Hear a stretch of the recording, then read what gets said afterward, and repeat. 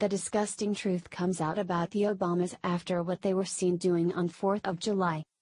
This is truly unbelievable in every sense of the word. The charlatan from Kenya that is former President Barack Hussein Obama and his scumbag of a wife who was never proud of her country until the ignorant leftists in the Democrat Party decided it would be a great idea to nominate a non-American to run for president are taking heavy criticism after this past 4th of July holiday. While most every American celebrated the 241st birthday of our United States of America with countless patriotic posts on social media to honor those who have made it possible to become an independent nation, Barry Soetoro and his hoochie mama of a wife are the ones who garnered the most notice. Both the Kenyan and his anti-American wife were 100% silent, without even one mention of our most patriotic of holidays. Michelle Obama was born and raised here. But our new First Lady, Melania Trump, who wasn't, has more patriotism in one finger than the mooch has in her entire body. See the difference? Of course, Michelle was extremely proud when her husband was nominated. She saw the opportunity they had coming. Judicial Watch breaks down the cost of the Obamas' lavish vacations while they resided in the White House for 8 long years. Obama family vacation breaks the bank at taxpayer expense. I hope your Christmas and holiday season has been wonderful.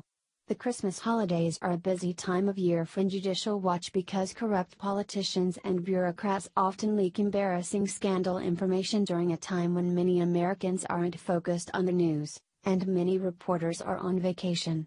Sure enough, we received a Christmas document dump from the Secret Service about Obama's travel costs.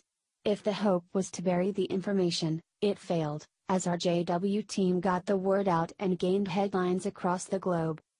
How would you like to vacation in Hawaii on the taxpayer dime every Christmas? Would your employer give you a nearly 3-week break to do so? Barack Obama and his family vacation every year in Hawaii, and now we have more of the outrageous costs you incur for his time in Hawaii. This week we received expense records from the Department of Homeland Security revealing that Secret Service expenses for the Obama family vacation to Honolulu during December 2013-January 2014 cost taxpayers at least $316,698.03. These new expense records bring the total for the Hawaii Christmas vacation trip to $8,098,060.33.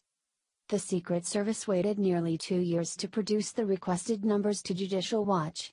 The records were mailed to us on December 22, but it took the U.S. Postal Service 6 days to deliver them a few miles across town to our offices on December 28. The heavily redacted records were in response to a January 6, 2014, Freedom of Information Act, FOIA, request.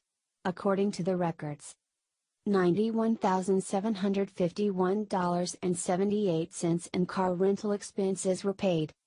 $224,974.05 in accommodation expenses were paid to Cabana Girl, LLC and Paradise Luxury Rentals. The documents are heavily redacted and the Secret Service is withholding 28 pages in their entirety. Saying he was eager to skip town, Obama took his family to Honolulu on December 20, 2013, for a 17-day Christmas vacation. As detailed at the time by the Washington Post.